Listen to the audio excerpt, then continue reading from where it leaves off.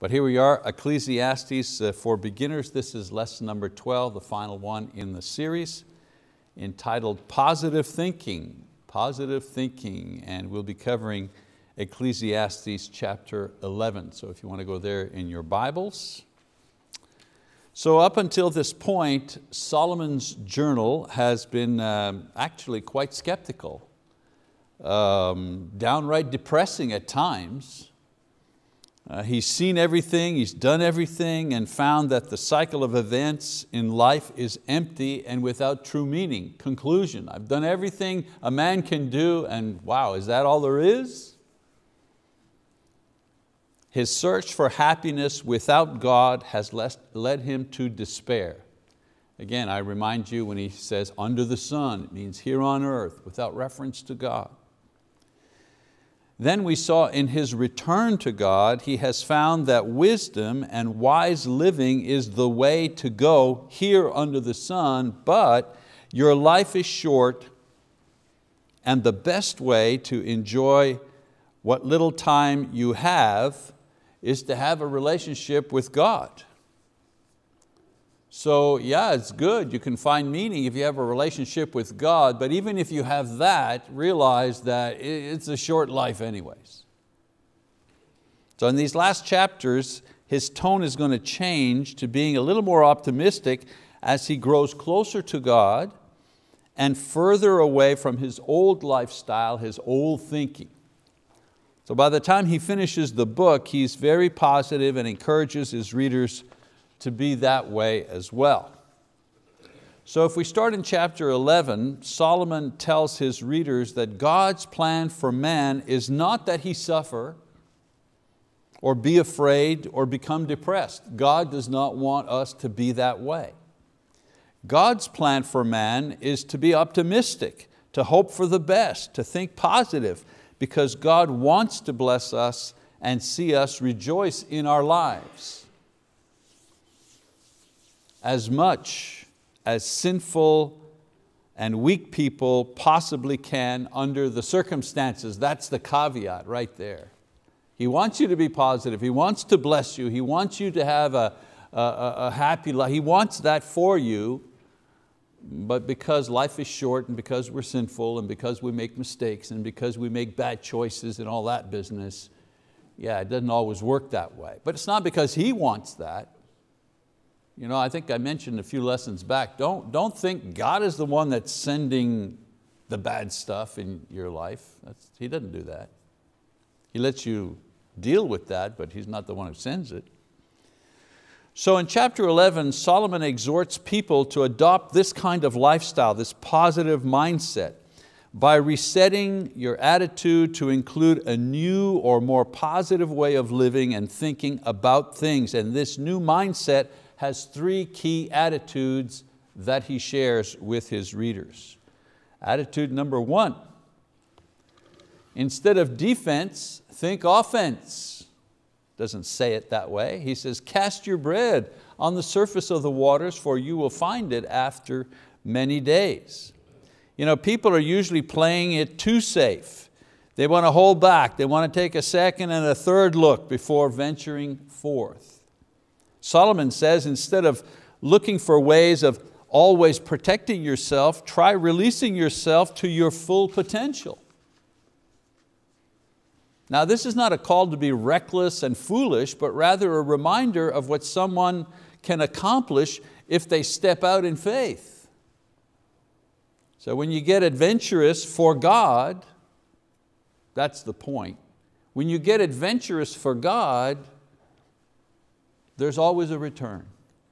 There's always a return. I've never stepped out and done something in the name of the Lord, or done something that might serve the kingdom, or took a chance, or stepped out of my comfort zone or whatever in my own life that I was not rewarded. And I don't mean, oh, the elders say, yeah, well, very good, you're going to get a raise in pay. No, not that kind of reward. Where I wasn't rewarded in some way. The best example, 7 years ago we were living in Montreal and our kids were scattered everywhere. I mean, except Emily and Hal that were living in Montreal. And I thought our work was done in Montreal, and I thought of coming back to Oklahoma, and Lisa and I were talking about that. Nobody in the family was for that. But in my mind and in my heart, I knew this was a kind of a place where if there was ever a home for us, it was here. And I mean, it was counterintuitive, it wasn't it wasn't safe. It wasn't safe. It's a long story. We finally moved, stepped out in faith. Came back not as the quote pulpit minister, there was a pulpit minister. Came back, did education, something I hadn't done. And 7 years later, what happened? All the kids are here. The 11 grandkids are all here. They're all worshiping in this place, and I know that annoys you, but it wasn't a money reward or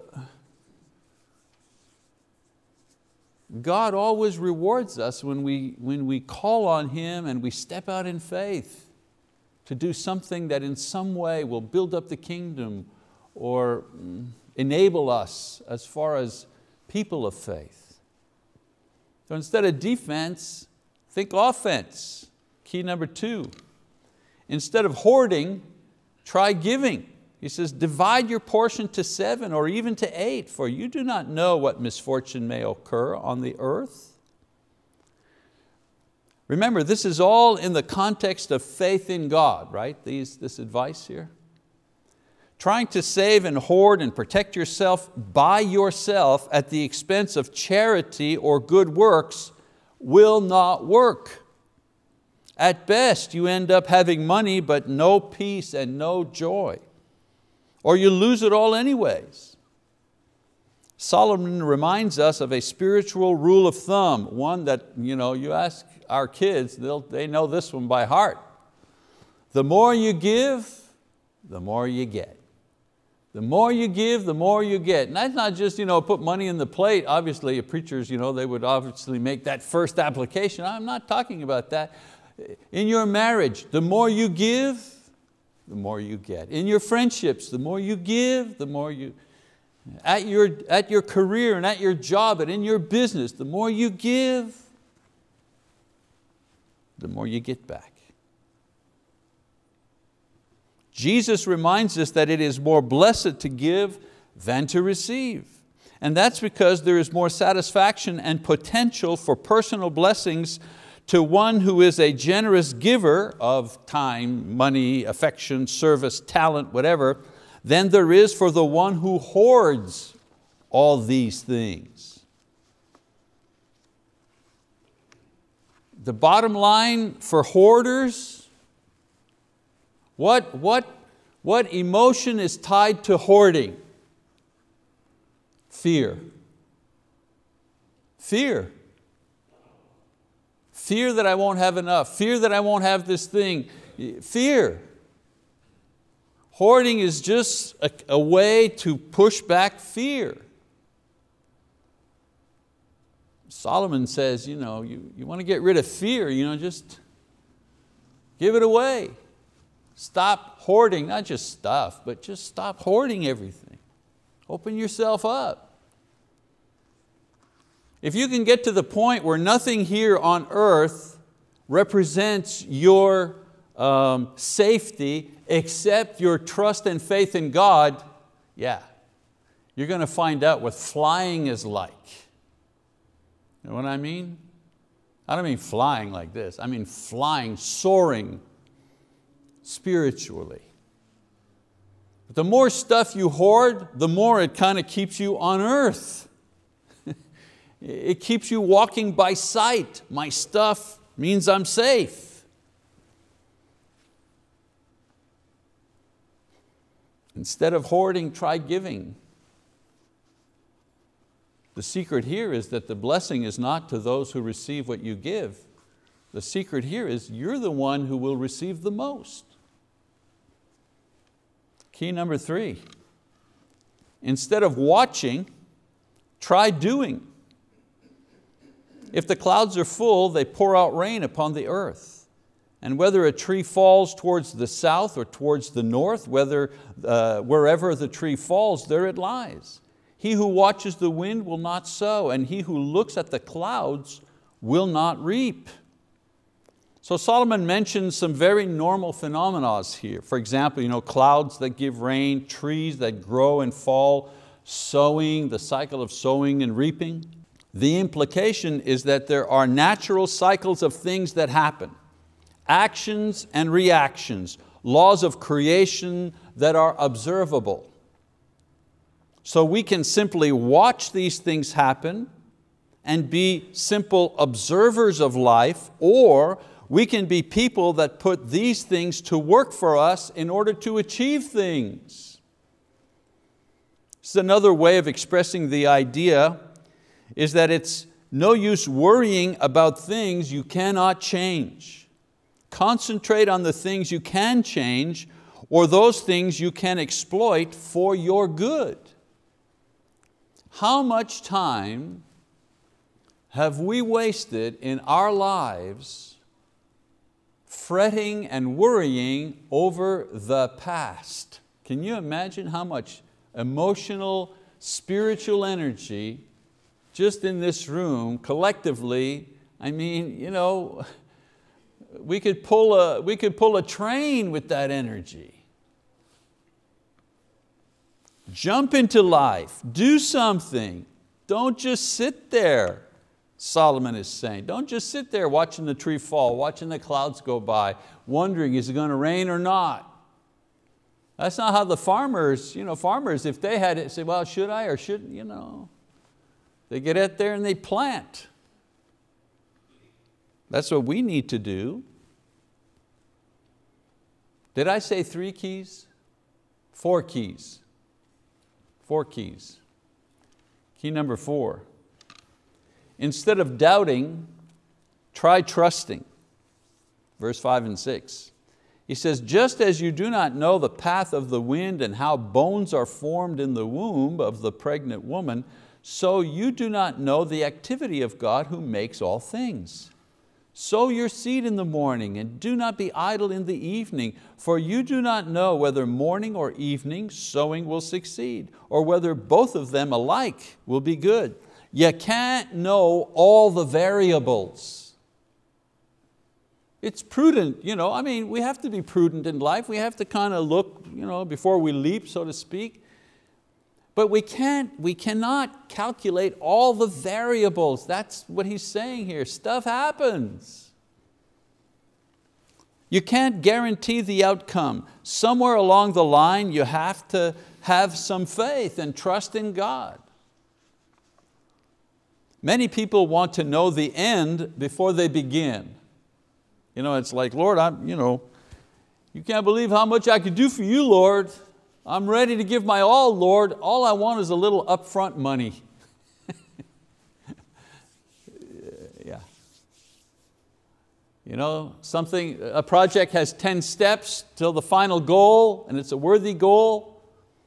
And the only step that God shows you is step number 1. All the rest you can't see. And a lot of people say, well, Lord, I'm a man of faith, but you got to show me steps, 1, 2, 3, 4, 5, 6, 7, 8, 9, 10. And if you show me, then I'll take all those 10 steps. Well, that's not faith, that's walking by sight. The Lord sometimes only gives you step number 1 or 2,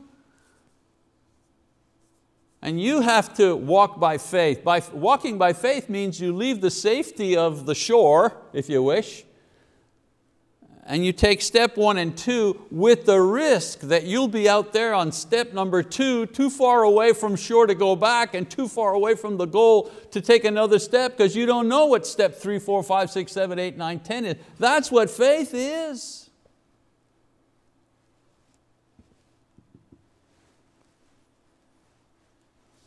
Solomon advises that we go with what we know. We sow the seed in the morning and we do our best. We leave the rest to God. Keep trying. Multiply your efforts, because you never know when and which one of your efforts God will bless. Gene Autry, an old cowboy, country western, he was an actor. He was a cowboy actor, and Western movies he made back in the 30s, I think, 20s and 1920s and 30s. And he was also a singer, and he put out a lot of songs. And so he put out a song, he wrote a song, put out a song, and back in the day when you had 45 records, you had the flip A-side, B-side. The A-side was the song that everyone was going to promote, and that was your good song. And then you had to find another song for B-side, and you didn't want to put your two best songs on the same 45 because that was wasteful. You put your A-side, a good song, and a cheap, not so good song, and you sold that record. And then if you had another good song, well, you'd put out another 45 so you can make some money. So he had this song on the A side. I don't even remember what the song was. The B side, you know what the song was? Some dumb kid song called Rudolph the Red-Nosed Reindeer. Right. Well, we all know what happened, right? To this day, we keep singing. You know how many, every time that song is sung, every time, no matter, it's been recorded, I don't know how many covers have been made of Rudolph the Red-Nosed Reindeer. Gene Autry's estate, cha-ching, still making money. He's dead. I don't know how many years he's dead. The estate is still making money off of that little ditty, Rudolph the Red. He didn't know. Same thing, you never know which one of your things is finally going to hit. So Solomon begins his final exhortation with a call for us to think and act positively, with wisdom and effort, of course, being careful not to lose faith when things slow down or when we're not sure of the results. So, final ideas, number one, think positive.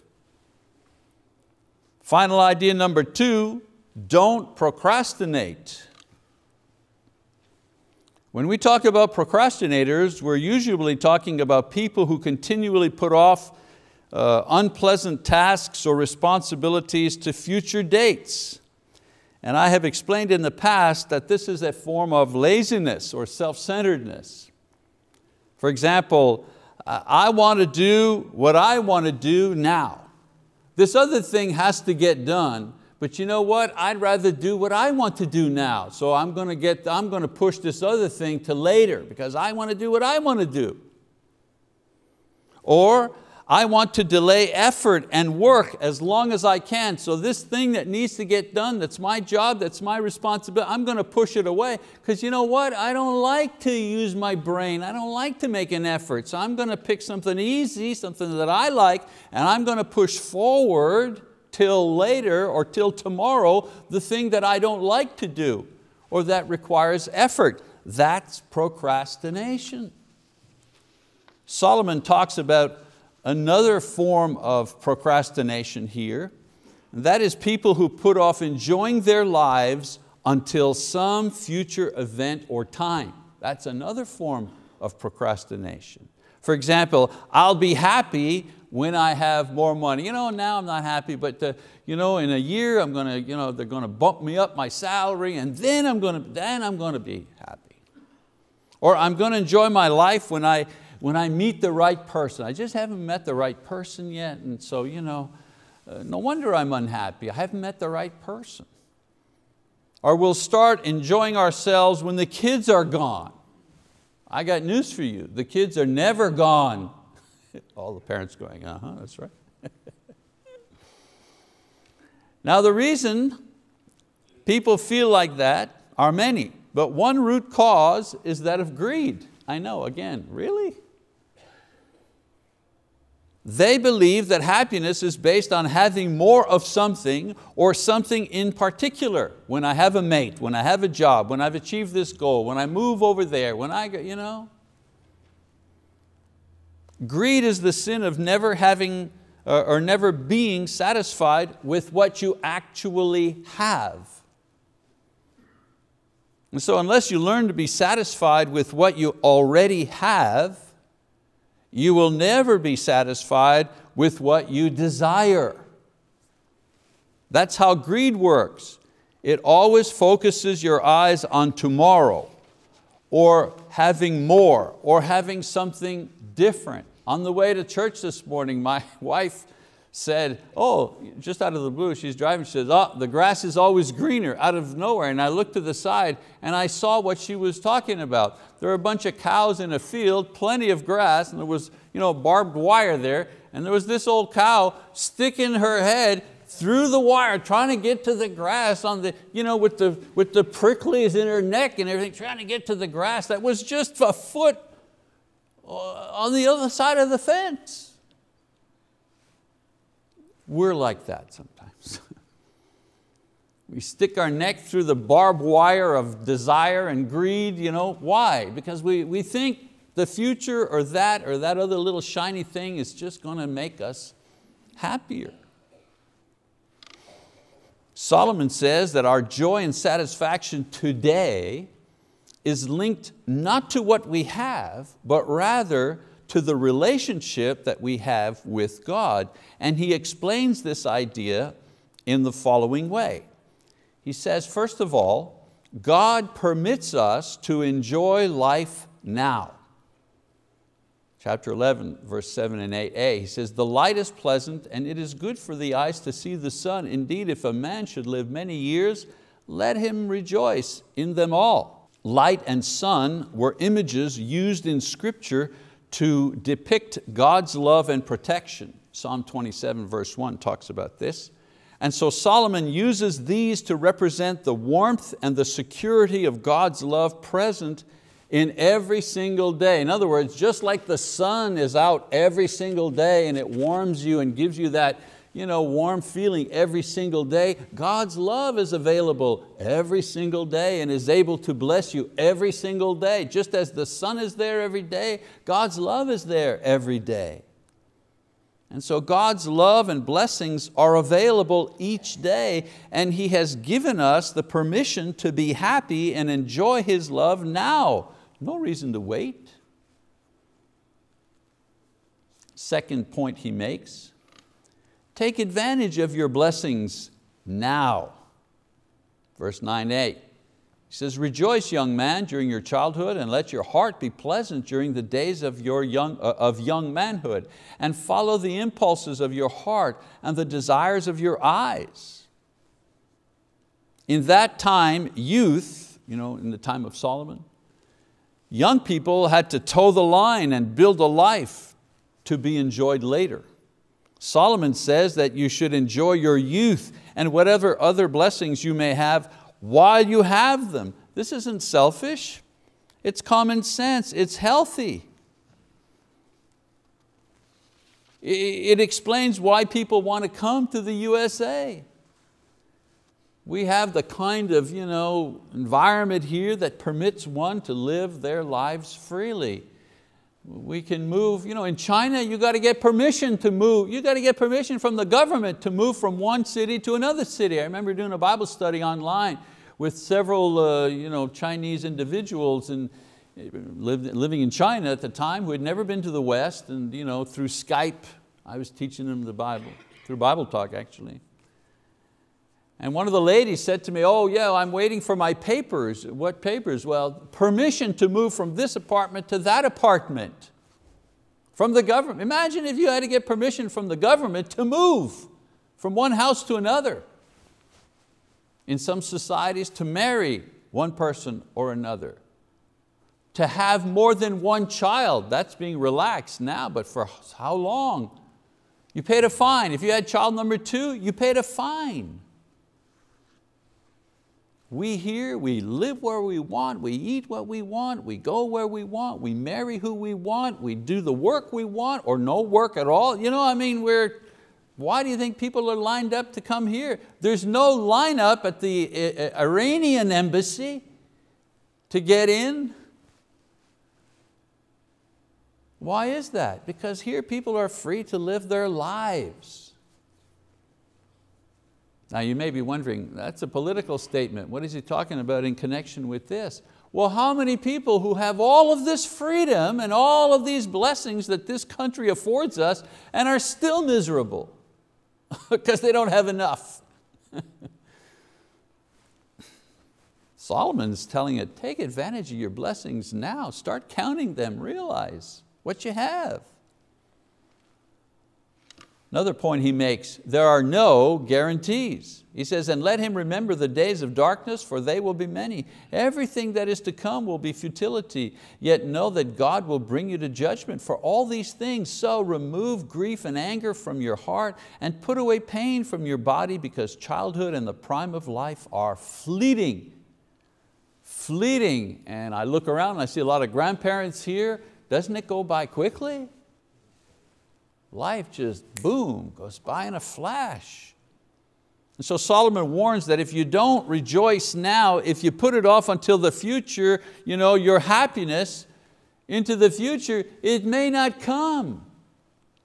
Your ship may not come in. He also adds that even though you should take full advantage of your gifts and situation now, you must do so within God's will, because you will be judged eventually. Yes, enjoy your life now, and you can do so legitimately, but be careful. Be careful what it is that you enjoy, because you're going to be judged for it. So he's not saying, do what you want, for tomorrow you may die. He's saying, be merry and rejoice in what is good, because tomorrow you will be judged on how you used what God gave you. And realize there's no guarantee. You're healthy now, good for you. Use your health, because it only takes a moment. And without mentioning any names, just in this congregation, we've had 2 young men in their early 30s, just one day standing there and then passing out with brain aneurysms and other things. Strong, healthy young men who had no history of any type of thing are now in the hospital struggling for their lives. One of them, on the day he was registering for his PhD, in other words, I'm going to go for my doctorate, yeah, boy. And when I get my doctorate, yeah, it's all going to be great, boom. I'm not saying this to belittle him, I'm just saying, his plans were all, and what they should be when you're a young person, of course. We're going to have a family, we're going to do this, we're going to sell this small house and build a bigger house. Yes, absolutely. But there's no guarantee of that. So if you think you're only going to be happy when you got the big house, be careful. Because if you're not happy in the little house, then you're not going to be any happier in the big house. Now, I don't mean the prison, the big house, I mean a larger home. Another point he makes, the essential ingredient for happiness today is to have a relationship with God today. Remember also your Creator, he says, in the days of your youth, before the evil days come and the years draw near when you will say, I have no delight in them. Happiness is not based on how well we live or how much we have. It's based on how well we obey and how much of God's will is being achieved in our lives. Yes, we have a goal in our careers. Ministers have careers and they have goals, as well as architects and engineers and whoever, wherever you're at, that's okay. But my main goal in life, not because I'm a minister, but because I'm a Christian, my main goal in life is to sharpen my ability to obey God.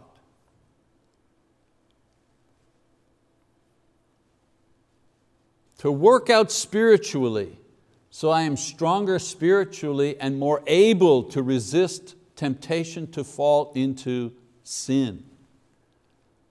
That's the end game.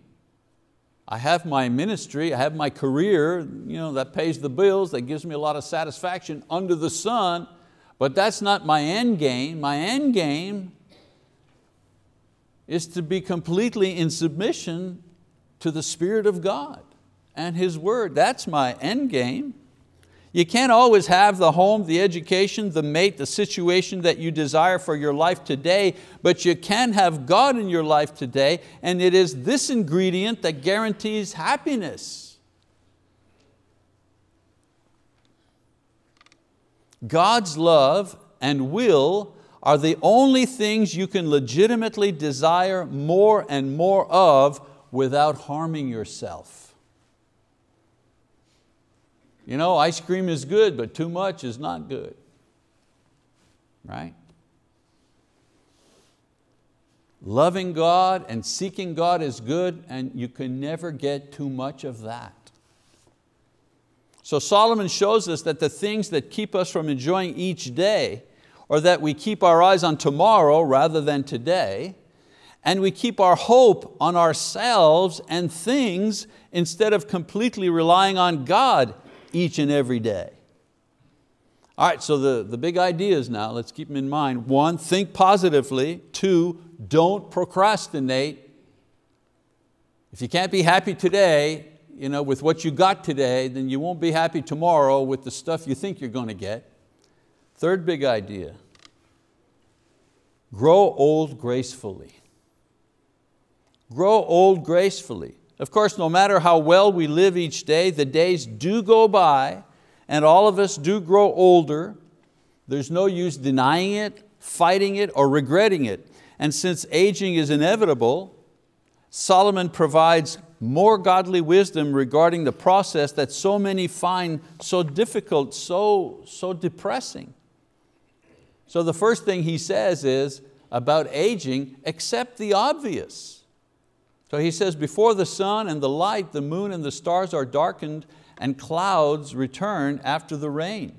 In the day that the watchmen of the house tremble and mighty men stoop, the grinding ones stand idle because they are few, and those who look through windows grow dim, and the doors on the street are shut as the sound of the grinding mill is low, and one will arise at the sound of the bird, and all the daughters of song will sing softly.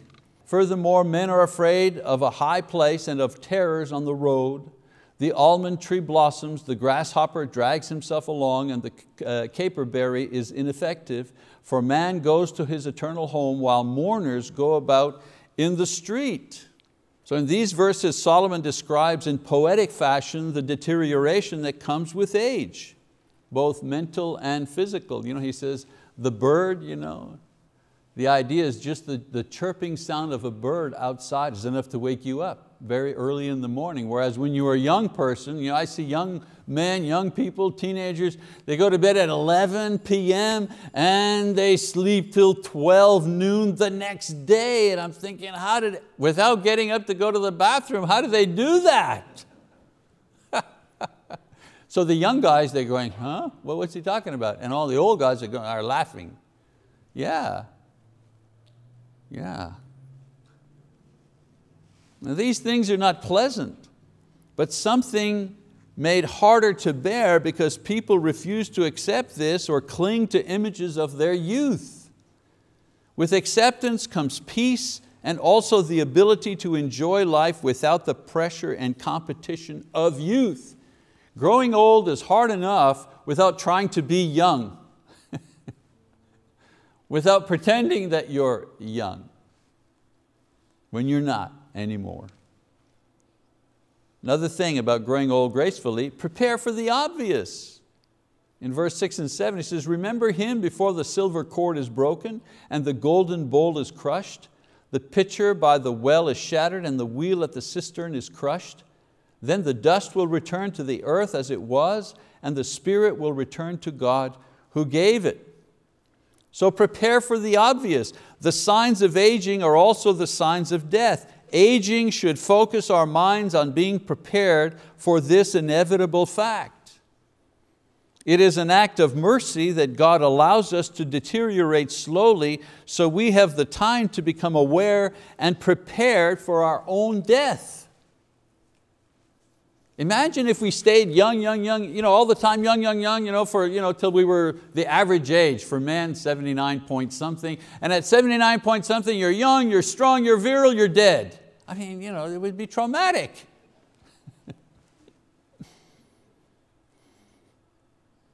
I mean, it doesn't always work this way. Some people die young, of course. But in normal circumstances, we have time to prepare. And Solomon says, we should use that time. I had to fill out your living will type thing, and now they keep it all in a central location online in case you have an emergency and you're at the hospital and you don't have your will with you and this and that. They want to know, do you have some sort of advance directive?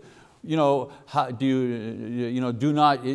DNR, a do not resuscitate clause? In an emergency, they need to know that right away. So I filled it out, the hospital, and there was a question about your faith and God and religion, anything you want there. You call a priest or whatever. And in the box I wrote, I am a faithful Christian and I am at peace with God, period. That's not instructions, that's a statement. I'm a faithful Christian and I am at peace with God. So don't go pounding on me. If I'm going to die, just let me die. Don't beat me up to keep me alive for 3 more days. Wipe out the small savings that I have to pay for machinery. Don't do that to me. I know where I'm going. I've prepared for this my whole life. Number 3, you got to move here, almost done. Growing old gracefully, acknowledge the obvious. He says, vanity of vanity, says the preacher, all is vanity. In addition to being a wise man, the preacher also taught the people knowledge, and he pondered and searched out and arranged many proverbs. The preacher sought to find delightful words and to write words of truth correctly. The words of wise men are like goads, and masters of these collections are like well-driven nails. They are given by one shepherd. But beyond this, my son, be warned, the writing of many books is endless, and excessive devotion to books is wearying to the body. The conclusion when all has been heard is, fear God and keep His commandments, because this applies to every person. For God will bring every act to judgment, everything which is hidden, whether it is good or evil. So Solomon, as well as many other famous philosophers and writers, searched for meaning without God and came up with the same conclusion, that all is vanity, what he says in verse 8. Philosophers before and after him also concluded this to their despair. In verses 9 to 12, he summarizes his own personal search, his own fruitless journey in the search for happiness through the use of wisdom and great knowledge.